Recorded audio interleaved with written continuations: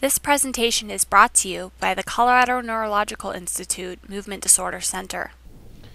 My name is Dr. Rajeev Kumar, and I am the Medical Director of the Colorado Neurological Institute Movement Disorder Center.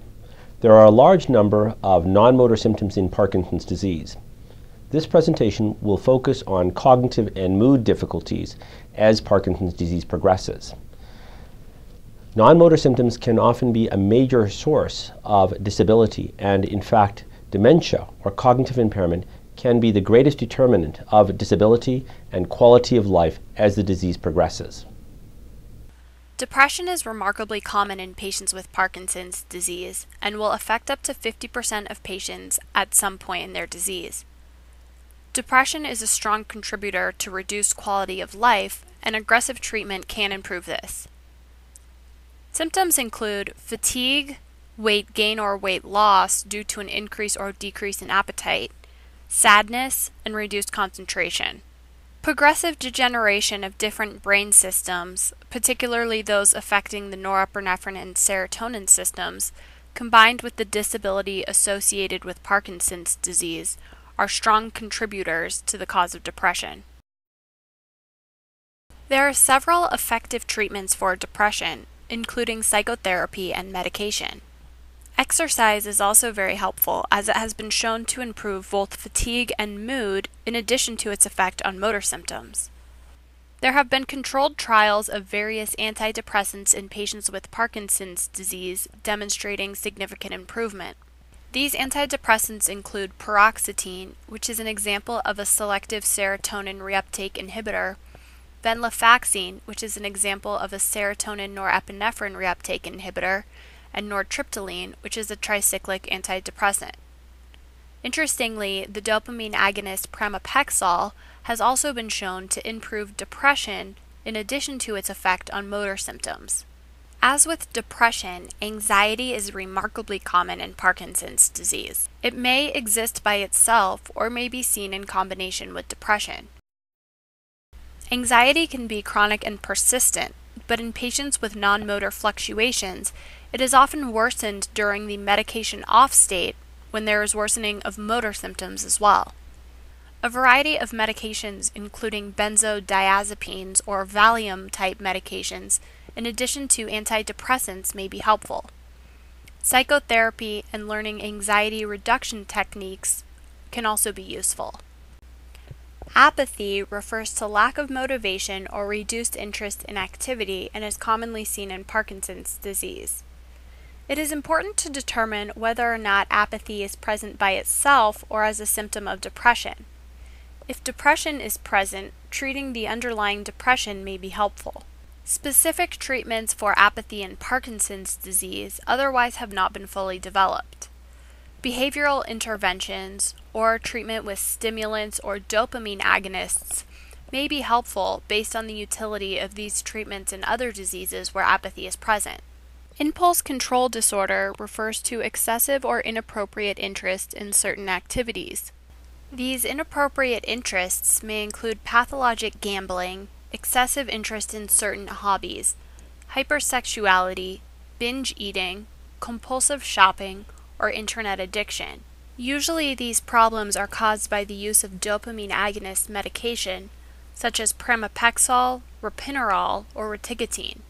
Often the patient may have poor awareness of the inappropriateness and excessive nature of these activities, and the caregiver or spouse may be the most aware of these problems.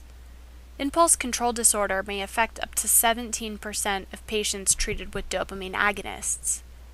Risk factors include being male, younger in age, unmarried, and having a personal or family history of drug or alcohol use. Usually the dopamine agonist dose must be reduced, and often the medication needs to be completely stopped in order to improve these symptoms. A small percentage of patients may have difficulty completely withdrawing from dopamine agonists, and this is referred to as dopamine agonist withdrawal syndrome. Changes in cognition may be evident even in patients with early mild Parkinson's disease. Cognitive impairment may worsen further with increasing age and increasing duration of disease. The earliest changes seen include slowness of mental processing, referred to as bradiphrenia, problems with working memory, including storing and processing information, and reduction in executive functioning, which may be apparent by difficulty with multitasking.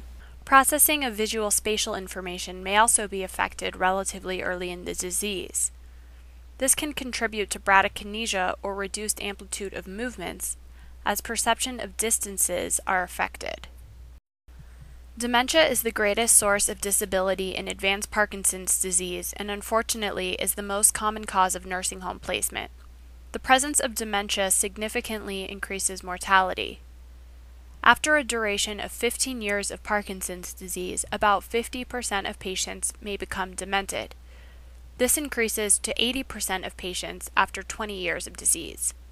Hallucinations, poor response to levodopa, and increased severity of motor symptoms are associated with dementia. If dementia and Parkinsonism occur within 1 year of each other, this is referred to as dementia with Lewy bodies. If dementia and Parkinsonism occur within 1 year of each other, this is referred to as dementia with Lewy bodies. On the other hand, if Parkinsonism precedes the development of cognitive impairment by several years, the dementia is referred to as Parkinson's disease dementia. For patients who develop dementia, it can be helpful to simplify the anti-Parkinson drug regimen and treat predominantly with levodopa. For its relative anti-Parkinson effect, levodopa is the best tolerated anti-Parkinson medication and has less tendency to produce drug-induced psychosis. Behavioral treatment, such as modifying the environment and sticking to a routine, can also be helpful. Rivastigmine, a cholinesterase inhibitor, has been approved for treatment of dementia associated with Parkinson's disease. Another cholinesterase inhibitor, donepezil, has also been shown in smaller clinical trials to be helpful in modestly improving cognition in Parkinson's disease dementia. There is somewhat mixed data on the use of memantine, suggesting that this medication might be helpful in some patients with Parkinson's disease dementia as well. Treatment of associated behavioral problems, such as anxiety, agitation, and hallucinations, is also important, since these behavioral symptoms may at times be more problematic than the cognitive impairment. Psychosis refers to the presence of hallucinations or delusions. Delusions are fixed abnormal thoughts and can often manifest as paranoia, which is an abnormal fear of others trying to do harm. Patients may also have delusions of infidelity or that others are trying to steal their belongings. Hallucinations in Parkinson's disease patients are typically visual hallucinations where the patient sees people, animals, or things that are unreal. Typically, these begin as a sense of a presence or a person or thing in the periphery of vision, and this disappears once the patient attends to that area around them. As hallucinations become more severe, the patient may see formed objects or people, but still retain insight that these are unreal. The hallucinations become quite troublesome when they are persistent and the patient loses insight that these people or things are not real. Other forms of hallucinations, such as auditory hallucinations, are uncommon in Parkinson's disease. Delusions and hallucinations are typically a manifestation of Parkinson's disease dementia. When they occur in patients who are not yet demented, they are a sign that cortical pathology is accumulating, which will eventually result in dementia. Anti-Parkinson medication worsens hallucinations and delusions. As a result, the medication regimen is typically simplified with levodopa used as primary treatment and other secondary medications, such as anticholinergics, amantadine, and dopamine agonists, reduced or dropped if possible. If simplification of the medication regimen does not improve psychosis or results in unacceptable worsening of motor symptoms, antipsychotics may be needed. Generally, only the atypical antipsychotics quetiapine and clozapine are used, as many of the other antipsychotics substantially worsen motor symptoms of Parkinson's disease. Until recently, the extent and importance of non-motor symptoms in Parkinson's disease was largely unrecognized. Non-motor symptoms can cause significant disability, separate from the motor symptoms of Parkinson's disease, and there are a number of effective therapies which can be implemented to improve non-motor symptoms, which can, as a result, improve quality of life. It's important to discuss these problems with your neurologist in order to best implement treatment for these problems, and other members of your healthcare team may need to also be engaged to best manage these symptoms.